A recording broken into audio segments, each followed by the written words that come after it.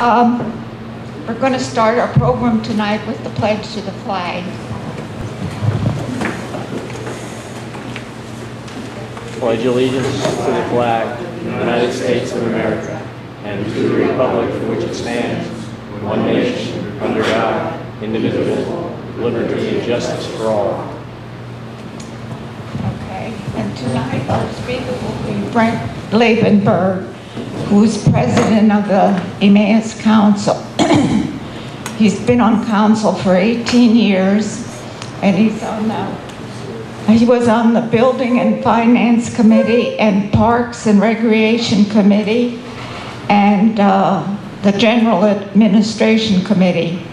He also was a former member of CEPTA, serving on the Fundraising Committee.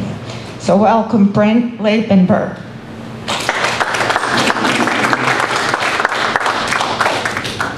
Hello everyone. It's been a while since I've been at CEPTA. My roots are with Otto, starting here at CEPTA, and my political career would never have started if it wasn't for Otto, so I'm being directed over here. Yep, like in the middle there. I'll give you a little background about myself because I see some new faces here. I'm married 21 years. I've lived in Emmaus all my life. I'm fifth generation. My kids are sixth generation living in Emmaus. And I have 3 kids. They're all in college now. Not good on the budget, I can tell you that. And thank God my one son's going to community college.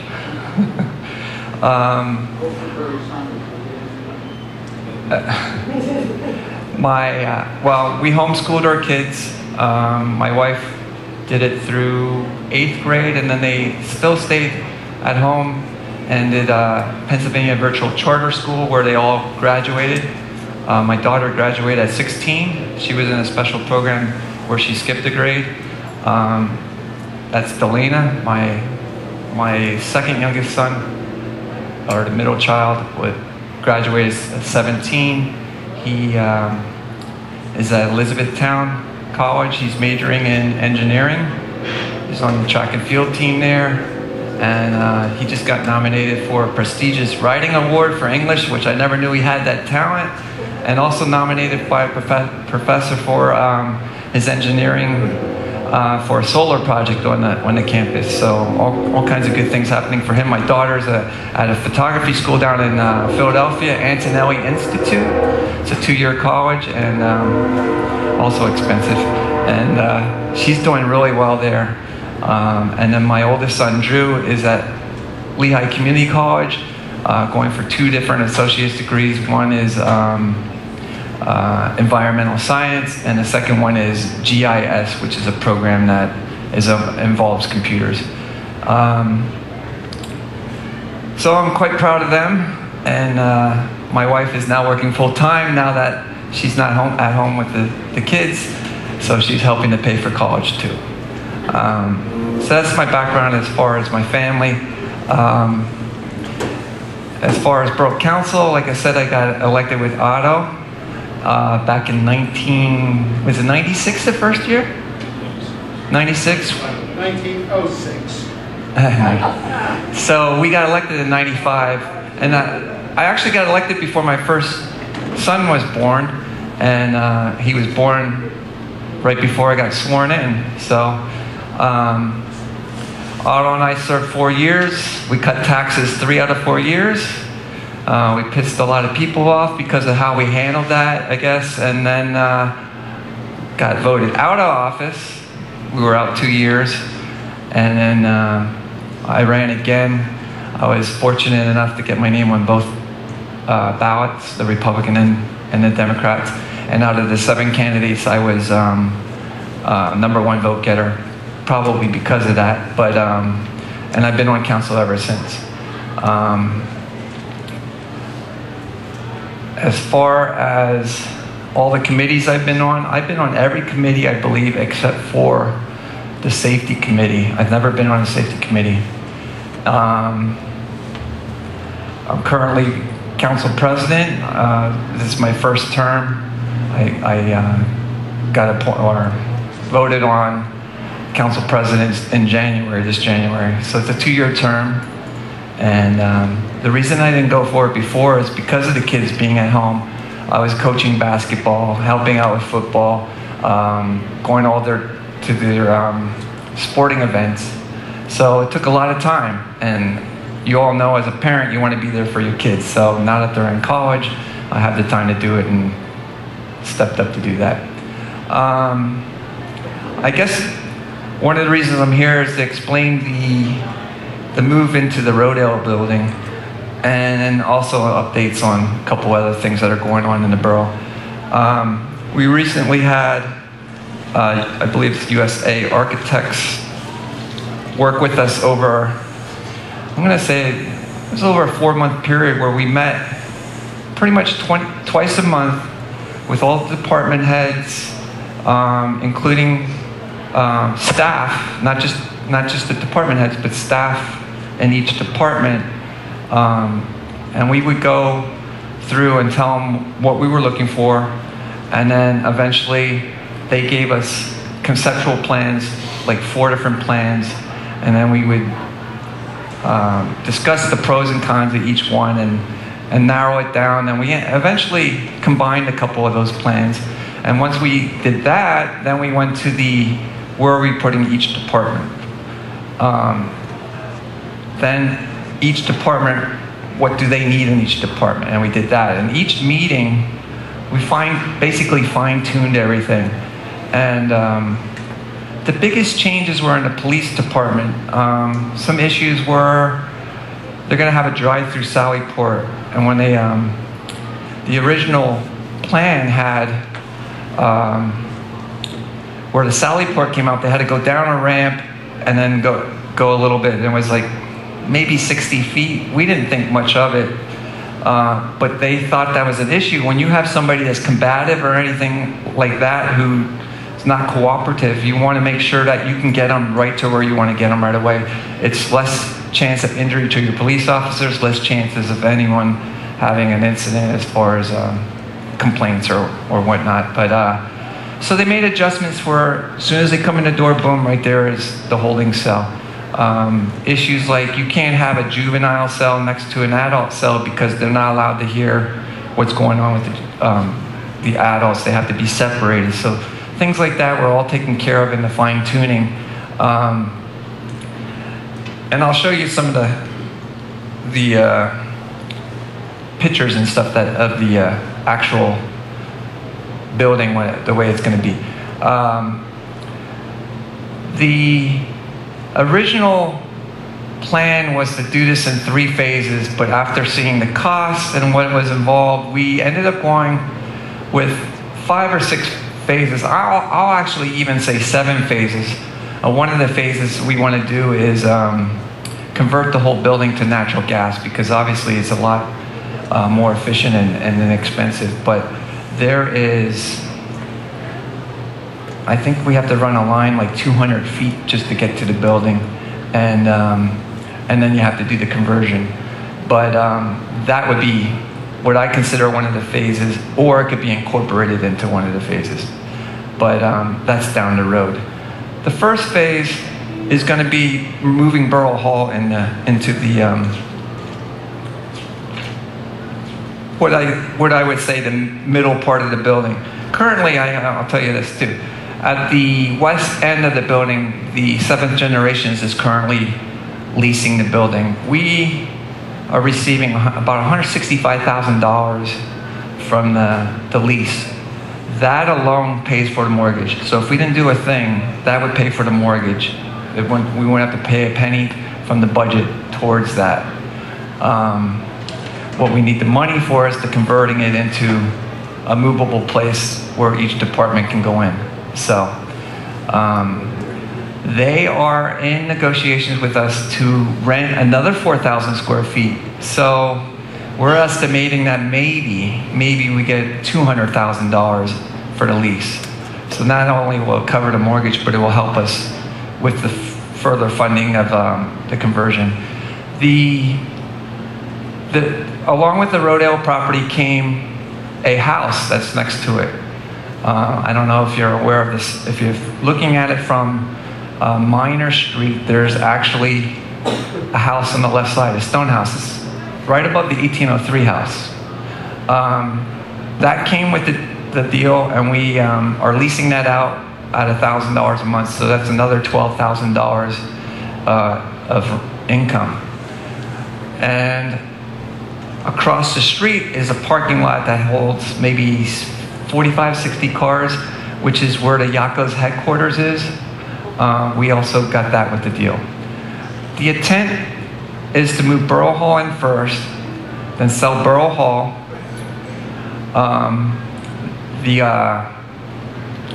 We have a house, a building. It's not really a house. It was converted into a gym that the police officers currently use. It's been there a very long time. It's in the left field of the ball field at Central Fire Station, which is known as Lions Playground. That will be moved into the new building and sold. The value of that is not very much. I believe it's like $60,000. And we own property on 2nd Street Mountain, up above UNAMI. It's not actually in the borough. I'm not quite sure how many acres it is, but it's double digits. It's over 10 acres. And we're going to be selling that. Now, there is talks of maybe the Wildlands Conservancy buying it to preserve the land. Because it is on the slope of the mountain, there's really not much development that could go in there. Maybe 1 or 2 houses at the most. I think if somebody were to purchase that privately, they might want to have it for deer hunting or hunting in general. But that is something that would be sold. We currently own 48 properties in the borough. They're borough owned. The intention is to sell 6 of those properties eventually, so we would only have 41 properties.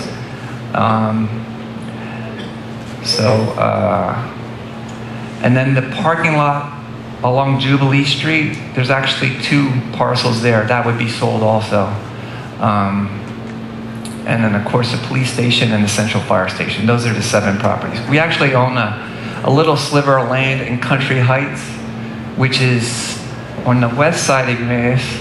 It's a little triangle, and it could probably put 1 house on it, but we just discovered that within the last 3 years that we actually owned that. We did an inventory of borough properties.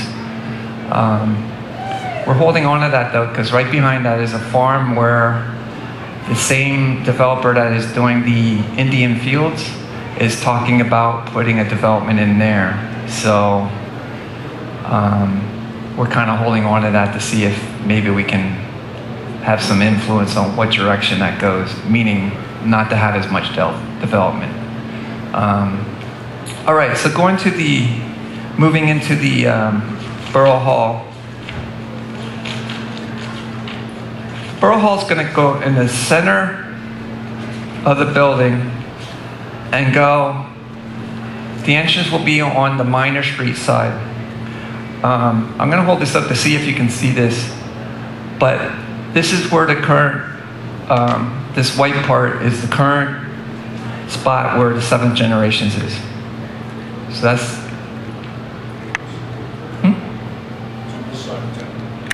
yes. This yellow part here will be the new Borough Hall on the 1st floor. Now this section of the building is actually 2 stories. So when you go in there, you'll be able to pay your taxes. The tax collector will be there, then Schooley's office. You'll be able to go pay your water bill, your garbage bill, garden plots if you're running them. You'll be able to go pay your ambulance subscription. You'll be able to go there for anything to do with a bill that you might receive from the ambulance or even the fire department, but that's rare that you get a bill from there. That's all going to be on the 1st floor, and then you're also going to have your public works office there, your zoning office. You're going to have your treasurer, your borough manager, and pretty much every function that's at Borough Hall is going to be located there, plus the building for the ambulance and fire. So now, that yellow part is the 1st phase, phase 1. The 2nd floor, I mentioned that there's 2 floors. Oh, well, actually, you're not going to be able to see details, but I'll let you look at this later. These are the actual places. So when you come in the lobby here, the ambulance buildings on the left, tax collectors over here, treasurer, borough manager's office, there's storage, there's going to be public restrooms there. So if you're walking the trail up on South Mountain and you have to go to the bathroom, there's a public restroom you can use while the borough hall's open. Then you have the zoning office over here and public works. So they're all going to be located in here. The second floor, like I was saying, this is also part of phase one. This will be the new council chambers. There's elevators in the building. And it will be about the same size as our current council chambers. So that's pretty much it for that. And then one other part of the phase will be that building that I said what's currently the borough gym is going to be moved into the new building, and that's going to be on the left side of where the entrance is to the administration part. So that's phase one. After phase one, what will happen is we'll sell Borough Hall, which there's multiple people already inquiring about it, which obviously I can't discuss, but there's definitely a demand for it. And after we receive the funds from that building, the building that's at Lions Playground, and the money from the sale of the property on 2nd South Street, that will fund phase two of the project. Phase two, the first phase, by the way, the estimated goal of getting Borough Hall in there is going to be to get them in near the end of the first quarter of 2017. The Public Works Department is going to do a lot of the work. So the actual numbers that the architect projected for the cost is not very accurate as far as what it's going to cost us, because we're doing a lot of the work. We have certified master plumber, we have a master electrician, we have a lot of talent on our public works that are going to do a lot of the work in-house.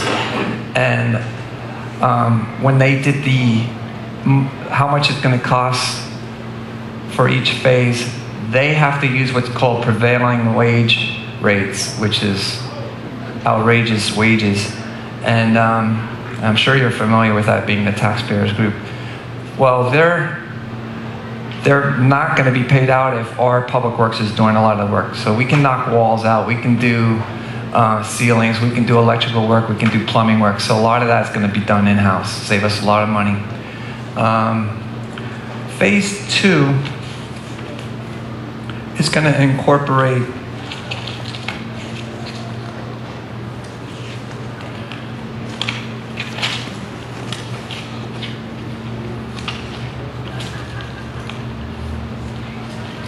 one of the things we have to do is put even though there's two current stairwells, there's one here and there's one over here.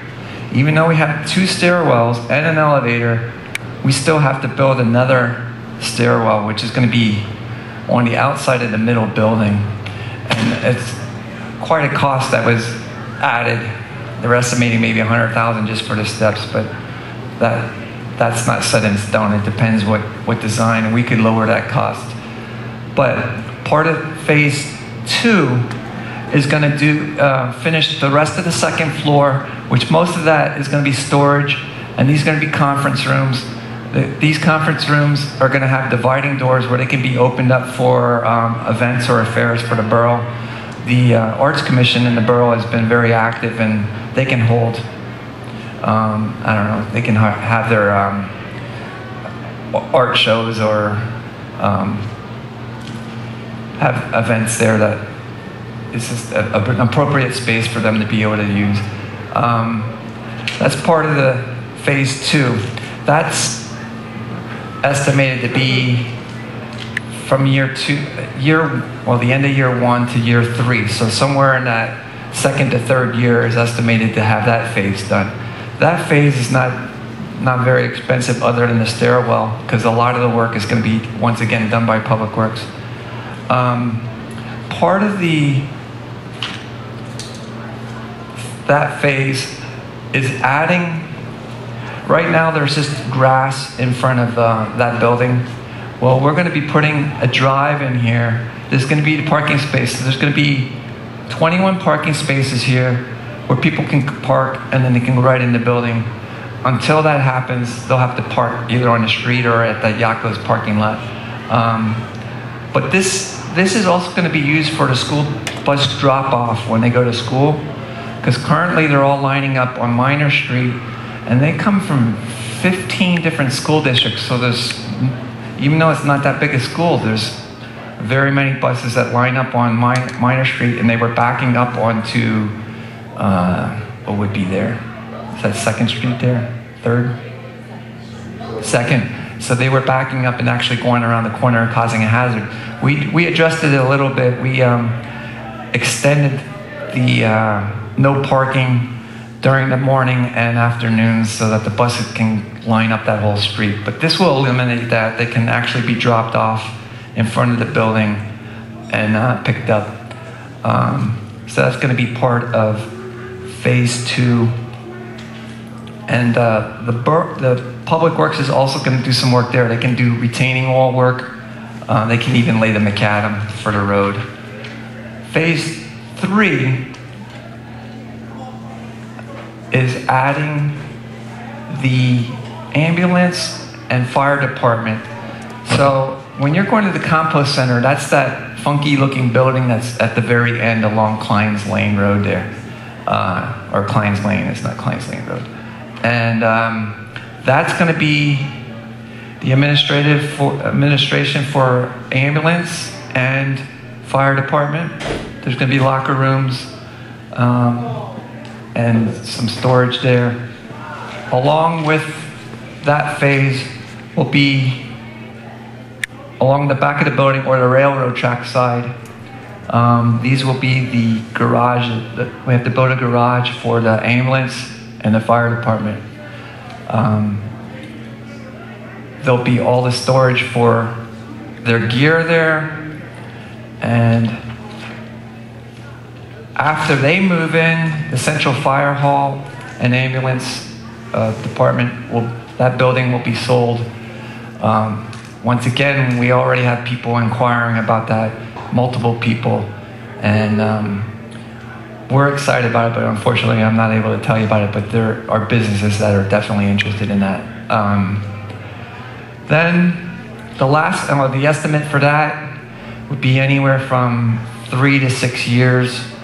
And then the last phase would be the police department. I should show you on the first page. So this back to the first page. So here's the administration where the two floors are. Over here would be the building where the fire department and the ambulance corps would be. And then the garage for the ambulance and fire would be here along the administration building. All right? The last phase would be the police department. They would continue this garage all the way along, so it would be, this one's actually going to be separated, but the whole back of the building would be garage. And that's going to consist of the whole police department. And then this green spot here is where the 7th generations wants to expand to. I don't know if you've been following the issue, and then here's the Borough Gym.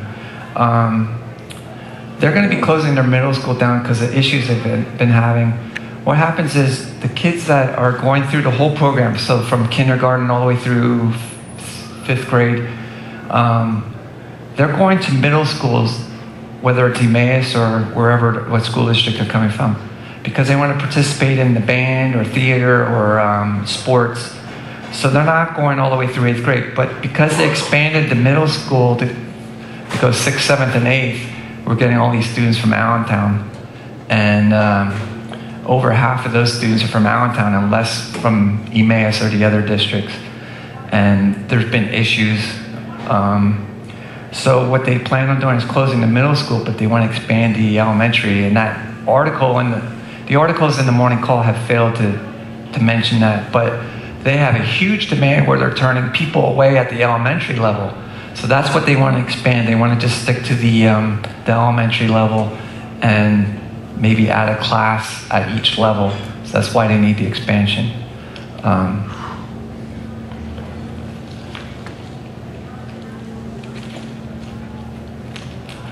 I just want to show you some of the designs that they were looking at.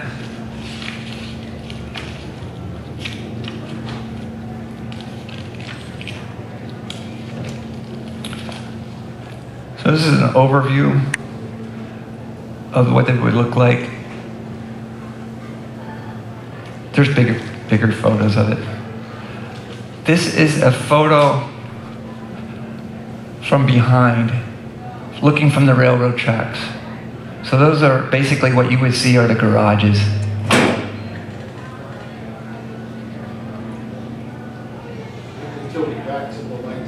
Is it? It's clear? Get back and get the light.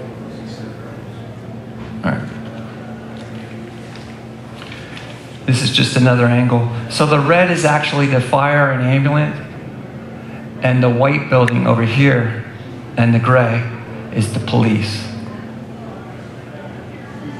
All which are good guys. Now here's a closer look of so this is the fire. So all our fire trucks and ambulances will be able to fit in there. And our new fire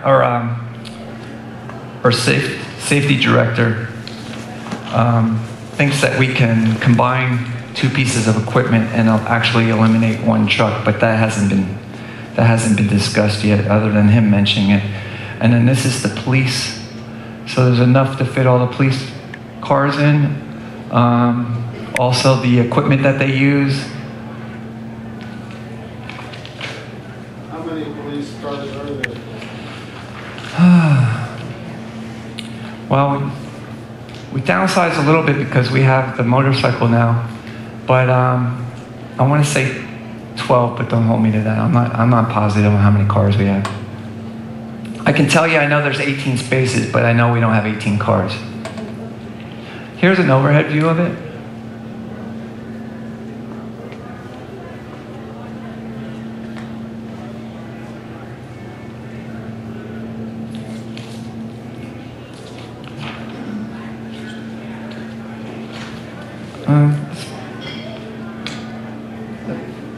That's pretty much it. Yes. Well, I did want to say also, we're going through a transition right now with, as you know, we had some retirements. Sergeant Gushwin retired, and also Chief Faust retired. And I just wanted to give you some timelines on the hiring process and where we're going with that. So we are 3 police officers short right now because of retirements, and we are going through the civil service process right now, and the estimated hiring date for new officers is August 15th. So that's after they get their physicals, their backgrounds, and interviews and polygraph and all the things that you need to do to make sure you're getting top-notch people. Because we had retirements, we have to restructure our whole police department. So we need to promote people to sergeant, promote people to corporal, because we have so many down at the lower level. We need more in the leadership roles. So, so we have sergeant promotion process timeline, where we're going to be promoting 3. And the estimated time for that is sometime after June. Police chief hiring timeline, we hope to have, well, first of all, we hope to hire from in-house. We plan on hiring somebody from in-house. That is, if they're willing to bid on the job and want to take that responsibility. But from what I understand, there are one, if not two, that are interested. So that's good to know. We're not going to have some outsider coming in, which I would be opposed to that. I'd rather have somebody that knows this borough and town. Looking at when we would hire that would be after August 15th also. Actually in August, it looks like. We also had our animal control officer retire, and he's been doing that for 20 years. And we had just one paragraph of a job description for him. Basically, it said you catch dogs and cats, but animal control officer is much more involved in that, so they're making up a job description, and then they'll follow through with the process of hiring that out. And then also the corporals, promoting them, we want to, looks like that's not going to happen till the end of the year, like maybe December. So just wanted to give you kind of a heads up on that. I don't know if you know, we hired a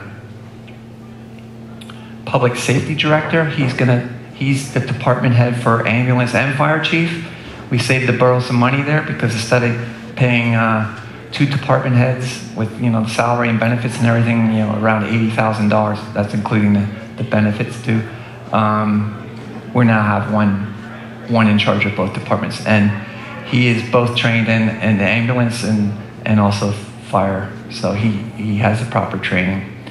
So with that, I'll open it up to questions. If I could just ask if we could use the microphone, somebody would.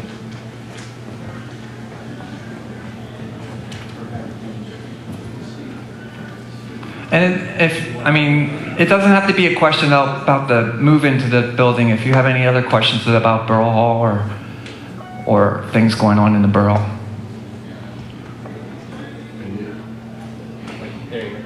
Can you hear me? Oh, okay. Since you're going to put all the bathrooms down in the new building, what are the people downtown going to do? Piss in the side streets? Well, there's not many people that go in there anyhow.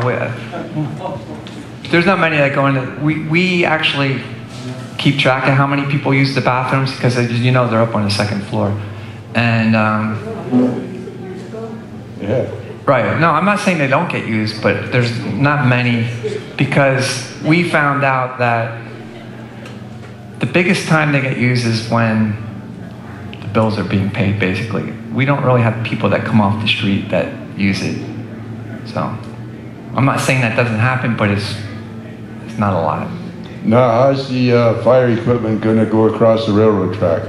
It will only happen if there's no training, obviously. But okay, so the side where the compost center is, along the railroad tracks, it comes out over what is Dalton Avenue, which everyone refers to as Emmaus Avenue. So you have the train underpass that goes down to the light where Superior Diner is. Right. We would build an emergency access right there. It'd actually be a lot faster to get to this dryer section. An overpass there. Excuse me? You're going to have the railroad going across and underneath the truck. No. It's going to go parallel to the railroad and come out onto Emmaus Avenue. It won't even cross the railroad. And if they have to go... No, that's what I meant. You're going to make an opening there. Yes. In other words, okay, I follow you now. You're going to go right along and go on the other side of the underpass. The same side as where the new building is. Right. Just on the other side of the road, we'll put an access road that goes along the railroad and it comes right out on Emmaus Avenue. Next question I got. And just so you know, and a lot of people don't know this, we actually measured how far it is from 6th Street to the 4th Street Bridge and from the Minor Street Bridge, from the Rodale building to there. It's only a difference of 400 feet. That's it. 400 feet is the difference between going to 6th Street and that 4th Street Bridge and the new Rodale building. So it's not as much as people think it is. It is on the other side of town, yes. Right, but it takes longer to get to,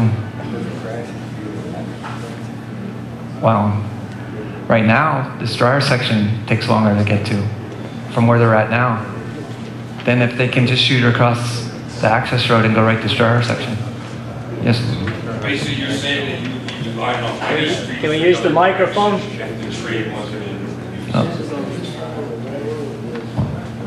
Basically, you're saying that you would use Minor Street as access going the other direction unless the railroad was in use. Correct. Okay, what if the school's open?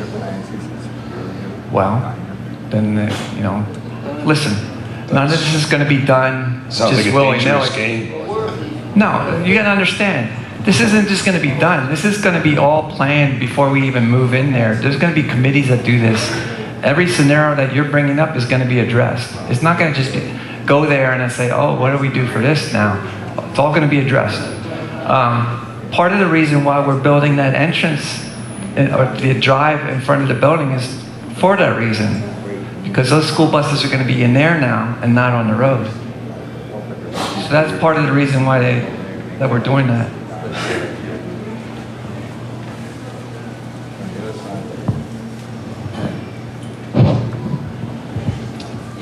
I agree that that makes sense going that route.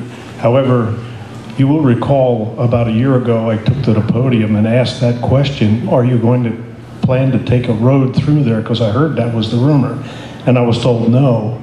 But then the borough manager was here last fall and he did say then that you were considering doing that. So when was that decision? I don't remember anyone saying no. I never remember hearing that. She was there. No, I'm not saying it didn't, but I don't remember that. The whole council told me no.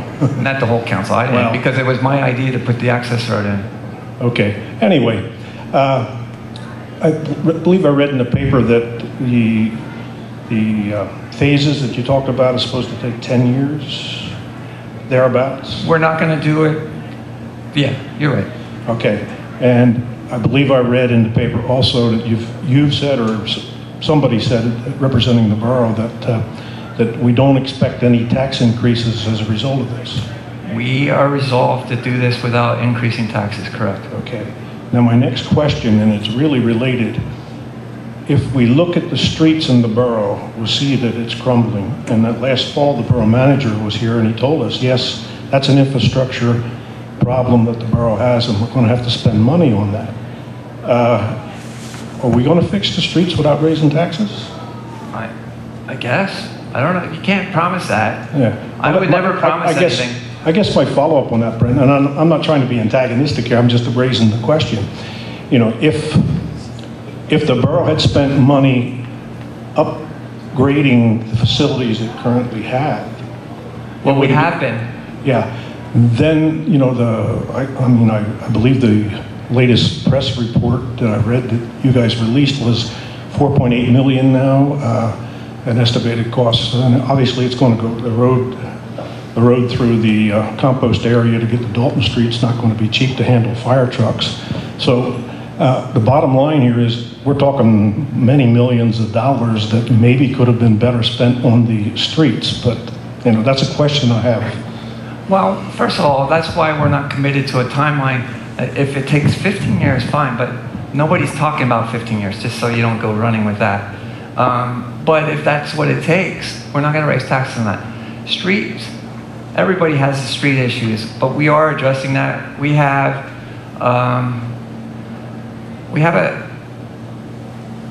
a plan. It's in place where the streets that are in the most deplorable condition and the most heavily used are going to always get addressed first.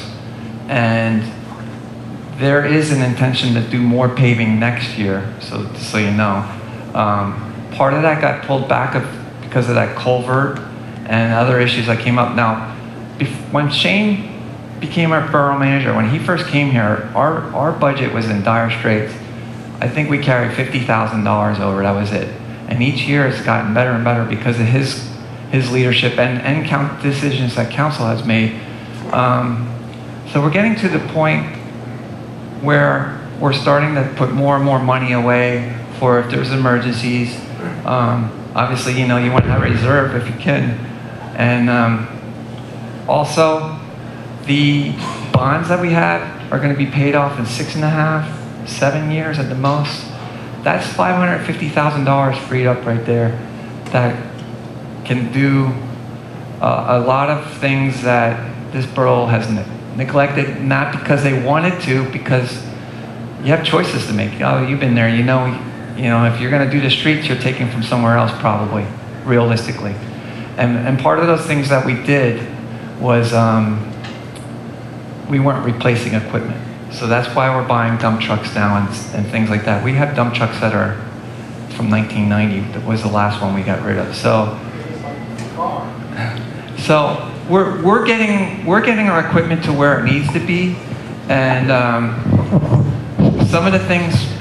One of the things we bought is this machine that our public works. It hooks onto a back of a truck, and they can go right up and fill any pothole.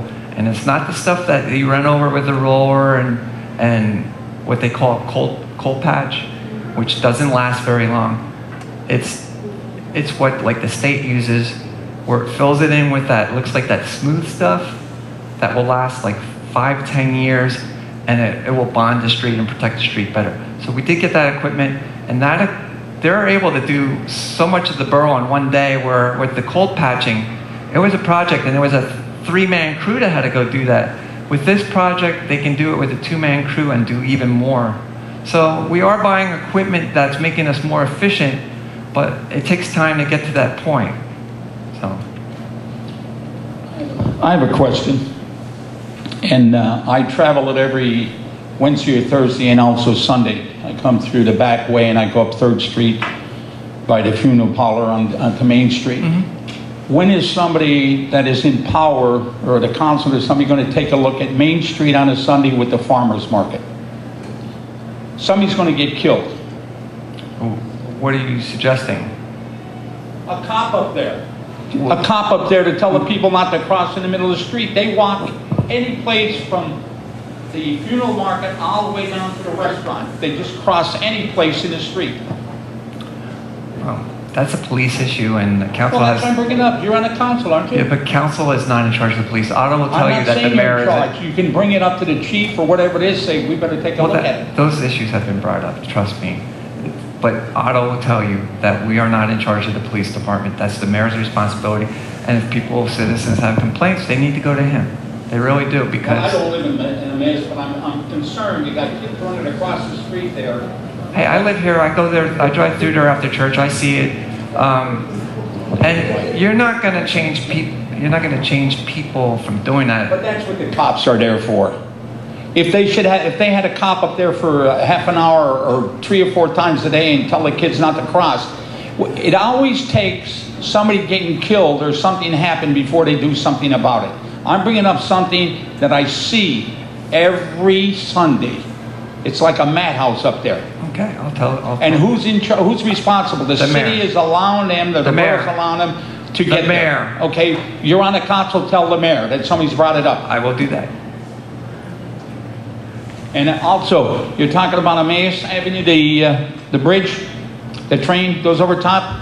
Have somebody go up there with some experience to find out right-hand turn on red. Who is that for? Because the people going up through Main Street can see it, and the people coming down by the library can see it. Who is it for? Well, first of all, that's a PennDOT road. It's not an issue for the borough, but... It doesn't matter who it is. Somebody should be brought up. Well, it does matter who it is. You can't call PennDOT, or somebody can't call PennDOT and say, put the sign up or fix it? Are you here to berate me? No. I'm here to get an answer from you instead of avoiding everything I'm asking. I'm not avoiding it. Yes, you are. You say you're not responsible. That doesn't mean you can't call somebody. All you have to do is pick up the telephone and call somebody and say, how about checking this out? Okay. You can do that as a citizen too. Forget about it. I'm not saying I'm not going to, but I'm saying, do you not think it's more important? I'm not a citizen of Emmaus. Otherwise, you don't have to be. You don't have to be. Oh, I know. They listen to me like you're listening to me. Excuse me, as a former council president, mean, I didn't come here to defend our speaker, but in this case, I must. I've been there. Believe me, if the council wants something done with the police department and the police chief and the police department doesn't want to do it, good luck getting it done. There is talk about budgeting more money for the downtown officer being there for the farmers market. But that is a budget issue, and whether the police department wants to do it or not. So it is at that stage, but that wouldn't be till next year. Since you said you have all... Oh, wait. Somebody else has a question? That's okay. I'll bring it over. I was just wondering, you probably don't know Public Works, but if Public Works people are going to be pulled to do the project, who is doing their job? Well, they're going to be doing both. Overtime? No. This will be during regular clock. They'll be doing shifts. I'll give you an example. Okay, we had a grant, or the library had a grant to convert all their lighting into whatever the most efficient lighting is now. Yeah, so there was a grant from PPL to convert that, and our borough employees did all that. Now, they didn't do it all in 1 week. They did it over like a 2-week span. So when, let's say, as an example, it's a rainy day and they can't do X work because it's raining that day, that's when they go in there and they did that work. So they just schedule around what they need to. Now, obviously, if there's buildings or something that need to be addressed, that's going to be a priority before the new borough hall. So the regular business of the borough is going to come first. That's going to be after the fact. I have a question. Since you said all these people are retiring and we need all these things and it's going to take to August, who's running the police department? We have an interim chief, and it's Chuck Palmer. He's highly qualified to do it. I just was wondering. There's just certain things he can't do, being part of the union. So the mayor, if there's, as an example, he can't discipline officers. The mayor has to discipline an officer in the police department. But other than that, the structure is the same, just minus we're short-staffed. But the structure is the same. The reason I have a question about that, and you said we have X amount of police.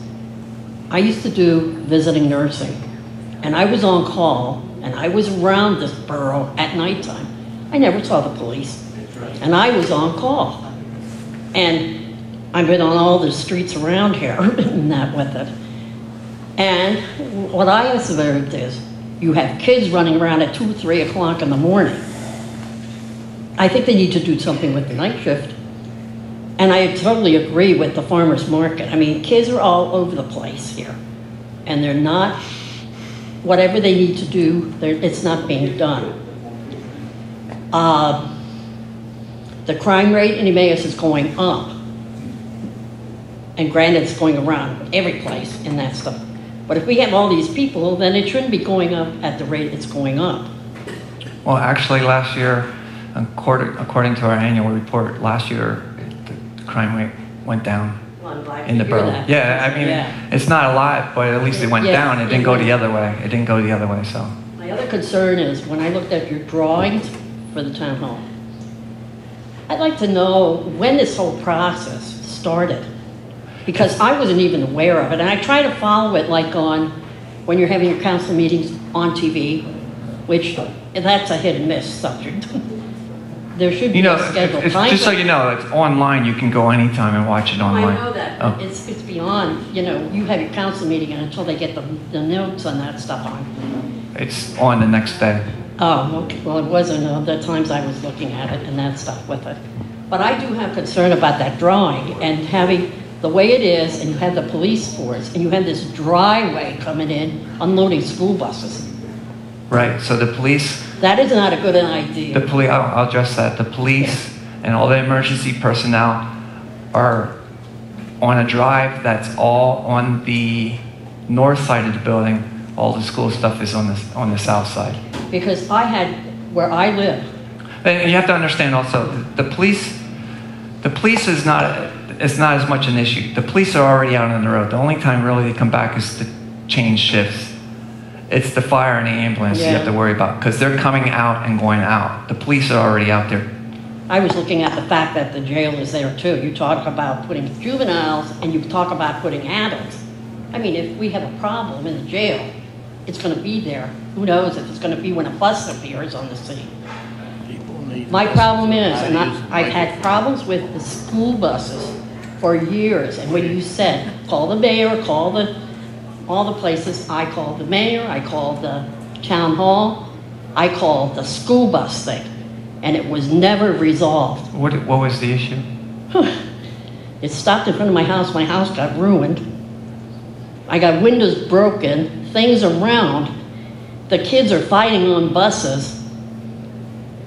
Now they finally, after about 10 years, have moved part of the bus route. But now they're dropping them off in front of a bar room and everything else. That is an issue with it.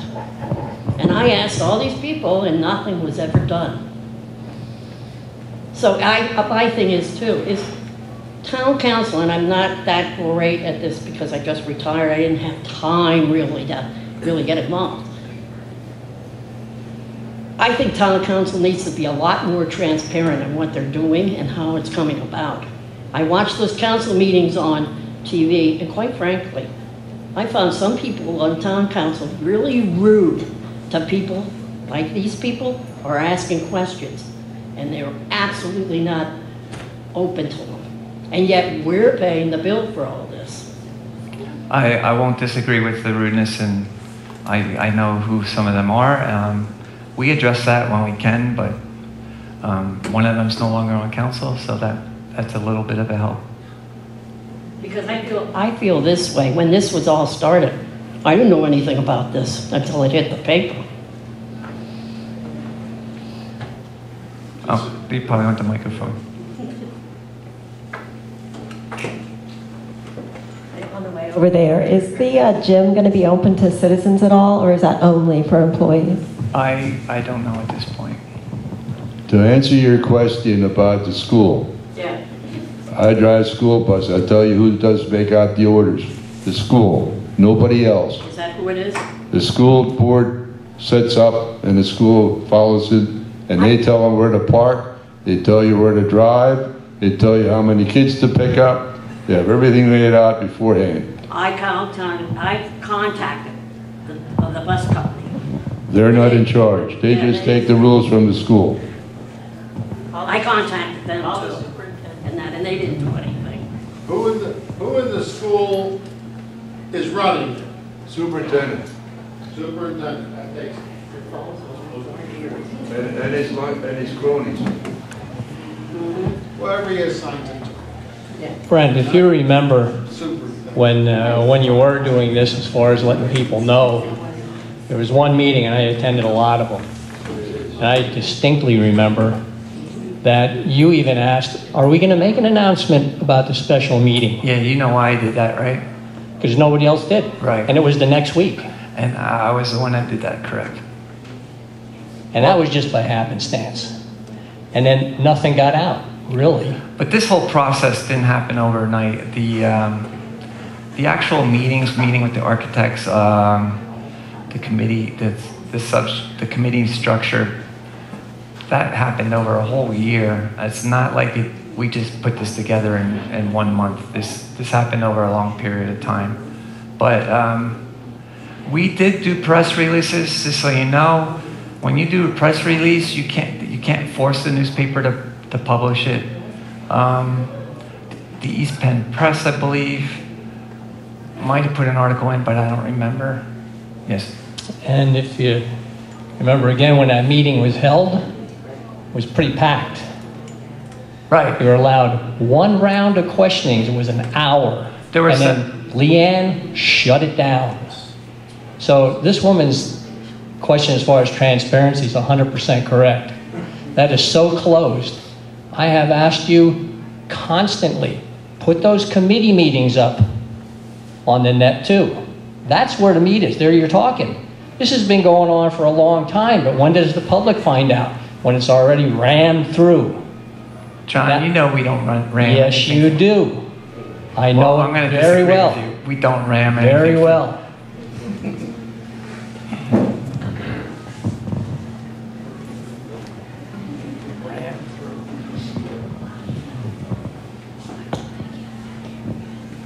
I just want to say that, first of all, you're the new council, you've been on council for 18 years, but you're the new council president.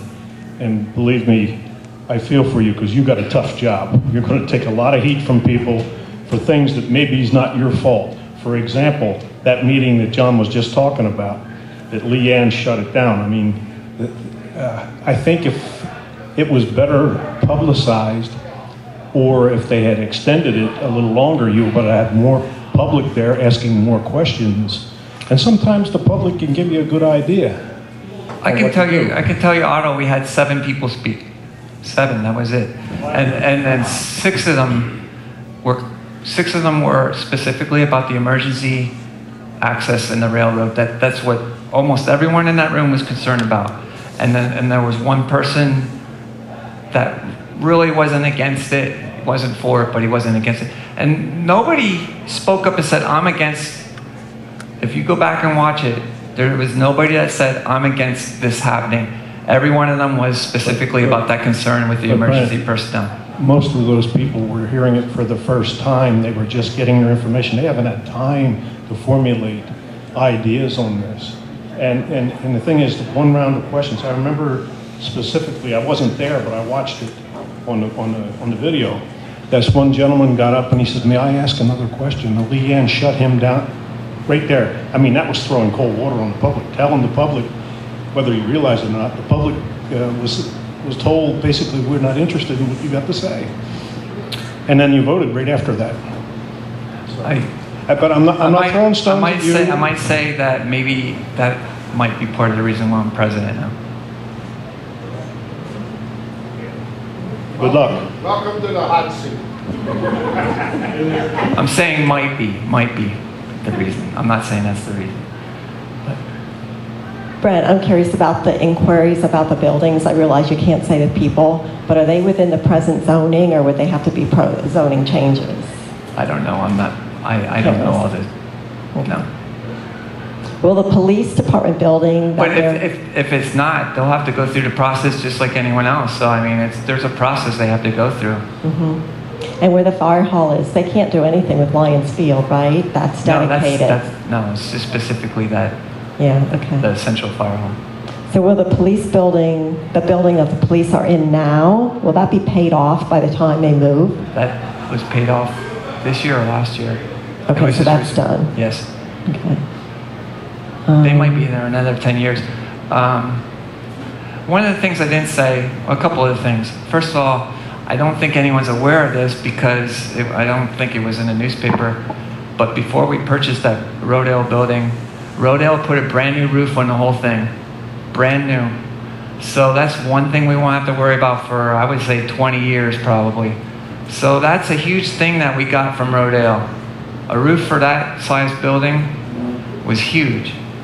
I don't remember what the cost was, but I know it was hundreds of thousands of dollars. I think it was close to $500,000. So that was huge. We didn't do this willy-nilly. All these things in the Borough Hall that would need fixing, the heating unit, the cooling unit, the roof, which we did part of it, but not all of it. All those issues that we would have to do, hundreds of thousands of dollars, and that was all factored in. The police, from the time that the police station was originally built to now, the laws have changed with what you have to keep with regards to the law as far as records and what you have to keep as far as evidence and how long you have to keep it. That changed since we built Borough Hall, or the police station. And they're running out of room. I mean, they're literally running out of room. And that factored into why we have to go to where we're going, because they need the space. And it's not because we didn't prepare for that. It's because, as you know, government regulation makes things hard on everybody, including government entities. And, you know, for them to be there another 10 years, we'll probably have to do things as far as storage and stuff, and we'll probably have to put money into having them be able to store what they have in the space that they have. So. Go ahead. Does it always have to be stored on site, or can you rent space somewhere else? Like It does. Not only does it have to be stored on site, but it also has to be climate controlled. So now you have to have climate controlled spaces to put it in. Not to hog it, but at the third stairway, why is that? Like a safety? You know, we thought it was because we put the council chambers up top, but it has nothing to do with that. It has to do with square footage. The law changed on that too. And I can't give you an answer that, well, it's not even, well, I guess it is tied into zoning, but they go by square footage now, which I didn't know until we went through this process. You would think it would go by how many occupants are going to be in the building at any given time, but it's tied to square footage now. Even the bathrooms and stuff are tied to that. Yes, yes. And once again, that's government regulation telling us what we have to do. I have a question about paying your bills online. Is there a timetable for it being computerized? In what way? Receiving a bill? Well, you could receive it and you could also pay it. So the intention and the goal of the borough is eventually, if people want to sign up to receive their bill online, they can receive it online, so then we don't have to mail it out. So that's going to save the borough money. As far as paying it online, I believe we're doing it now. Eventually you're going to be able to pay, like if you want to get a pool pass, you can use a credit card for it. Pretty much anything in the borough, you'll be able to use a credit card. It took so long because there's a lot of companies out there, and you're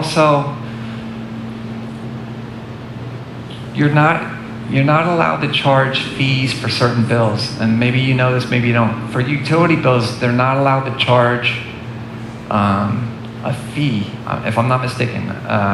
So like your water bill, I don't think. So when we take a credit card for that, you have to figure out where's that money coming from. Do you eat that charge that you have to pay for it? So those are things that are being, those are all things that you have to figure out before you go and do these things. What we did was, because they're paying online and we're not going to be mailing bills out and the postage, we thought there was going to be a trade-off there where hopefully it balances out. But until you do it the first year, and even the first year is probably not the good way to look at it. The second year, because till people find out about it and learn how to do it, the second year will probably be a better judge of how we, are those equaling out the cost versus the savings. But it is a convenience. It is a convenience, and there's people that may not have cash and they can put it on a credit card for 1 month or 2 months until they, get over the hump. So it does help people. Yes. Say about hold on. additional space for the police department. Now, you said that there's people interested in the current Borough Hall, but yes. then maybe what actually all three properties, the police department, Borough Hall, and the fire station. But being that they're going to stay there up to another 10 years and they're going to need additional space, did you ever consider reusing part of Borough Hall where they used to be and leasing the rest out versus the cost of relocating stuff somewhere else? I don't think that's the intention, because the whole goal was to each selling of the building phases the next funds the next phase of the project of the new borough. Versus funds that you're going to have to put out to put the police equipment elsewhere. Well, it's just one specific issue. It's not like. I just wondering. And we know if anybody weighed the we're not options talking. of, Just so you know, we're not talking $100,000. We're talking maybe to expand the storage. We're talking like $15,000. It's not like we're talking hundreds of knocking walls out or anything like that. We're talking like it's an actual storage system with racks and they roll around and all that. So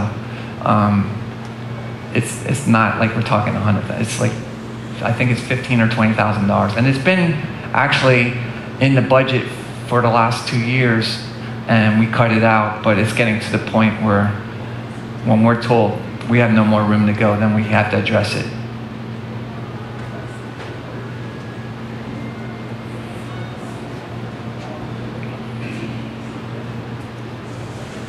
And you know what? While we're talking here, I want to. You guys can look at this, because when the meeting's over, you're not all going to get to look at it. I have a unrelated question to that. Can you tell us what the procedure is if somebody got a compost bill, but they didn't get the new pass for compost? What's the procedure to get it?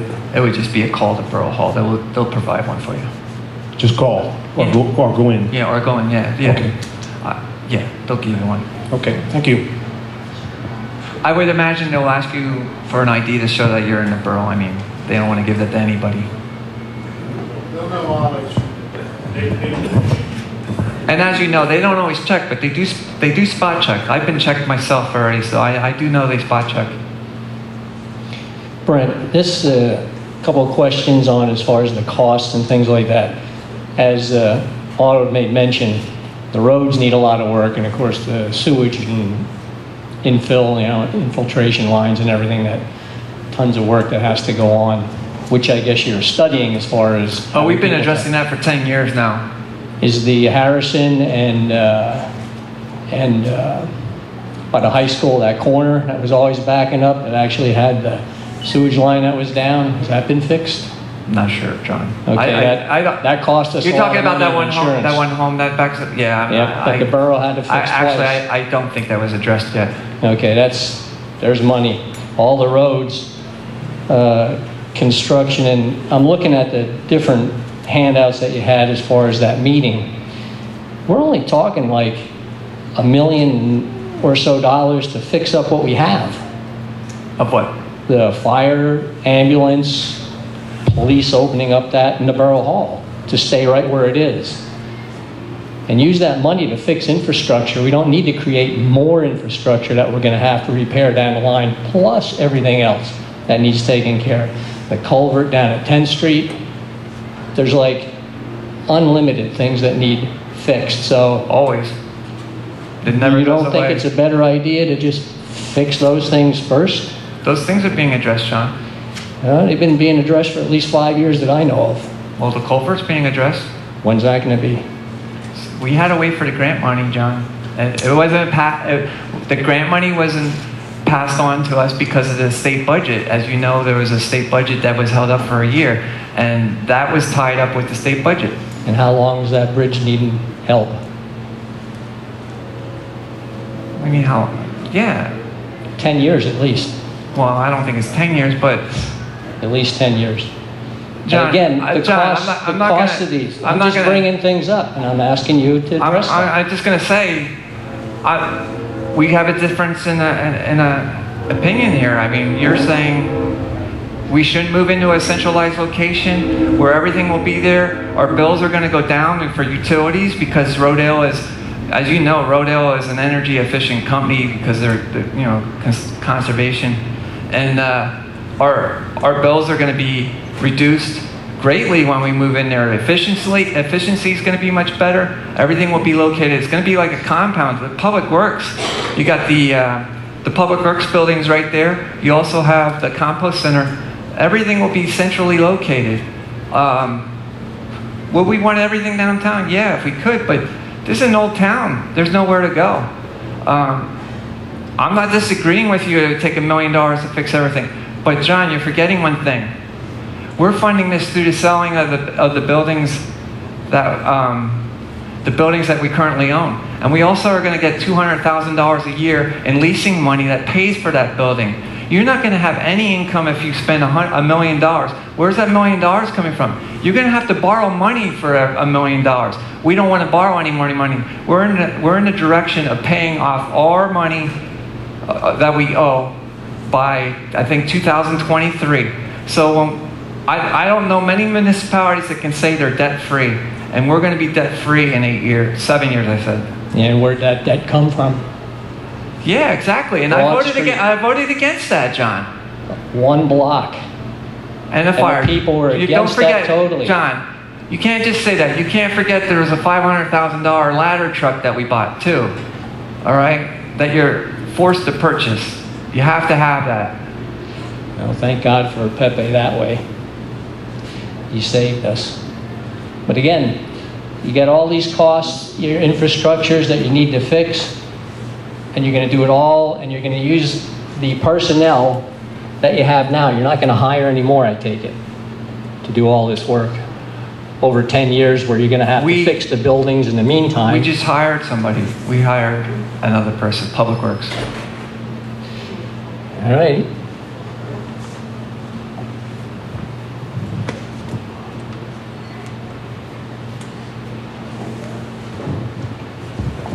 I don't know if you have the answer to this off the top of your head, but when Rodale was there, they were paying taxes, and now the borough owns the property. It goes off the tax rolls. Right. How much money did we lose? And you know what? I asked the same question when it happened, and I don't recall what it is.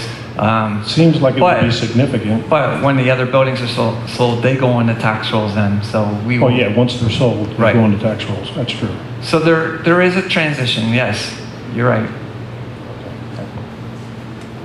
I looked that up. It was 65,000. Yeah, that sounds right. Yeah. And that's between the 3 municipalities, which obviously one we go to ourselves. Yeah.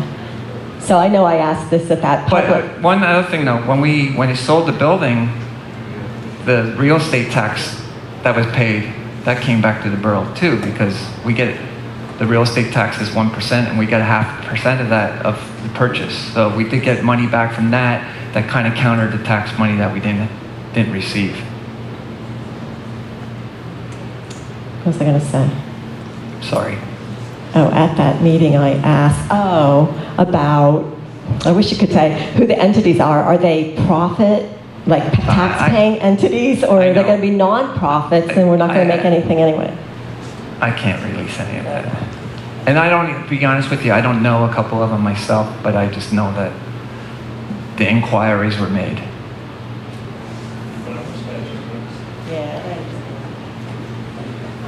Does anyone else have a question? But you know, the more people that are interested in it, the better for us. So that's a good thing.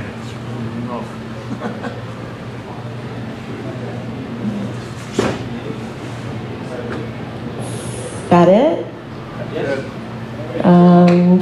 Julie, thank you very much, Brent. You're welcome. Very informative. You want to take us back? And I just want to say, as far as the budget, the last 3 years, the earned income tax has been going up, thank God, because you can't do anything if the revenue's not coming in. The business privilege tax has gone up, and part of that is because of our staff finding businesses that were reporting that they were a business, so that was our staff. And also, the home values are going up a little bit more now. So when the homes are sold, you get a little more real estate tax. So that's been going up too. So all these things, they're still not where they used to be, but maybe we can get a new president in soon and get the economy going. I know I took a pay cut where I work. I had to take a pay cut, 5% pay cut, and they jumped my insurance up from 20% to 24%. And they're kicking spouses off my insurance. So now my wife has to get insurance, and we got to pay for her insurance. So I got the triple whammy. My family income went down $300 a month. So you don't have to tell me about where the economy is going right now. And that's with 3 kids in school. That's exactly what I wanted to hear the first year that all 3 of them were in there.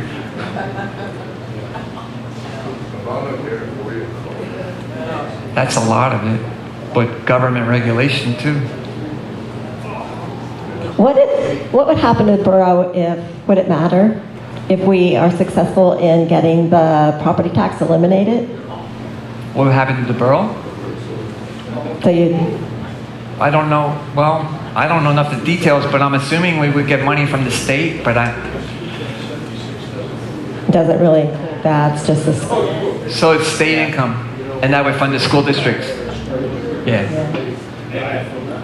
But, Lynn, as you know, the school district tax is the one that kills everyone. It's not the borough and the county. They're usually pretty steady. Yeah, in answer to that, the IFO report, and Rich can verify this, he's been involved in it, indicates that if 76 passed, within a couple of years, they would have major surpluses that they could be lowering our taxes. But the 76 involves the elimination of school real estate taxes. Real estate taxes for the other entities would have to be addressed sometime down the road. Yeah, I'll keep waiting for them to cut. By the way, there is a petition back there, if you haven't seen it. It's urging both senators and the House in Pennsylvania to, again, have a revote on 76. So if you're interested in saving your school property taxes, there's a petition back there that'll go to the leadership of both the House and the Senate. All right, thanks again. Thank you.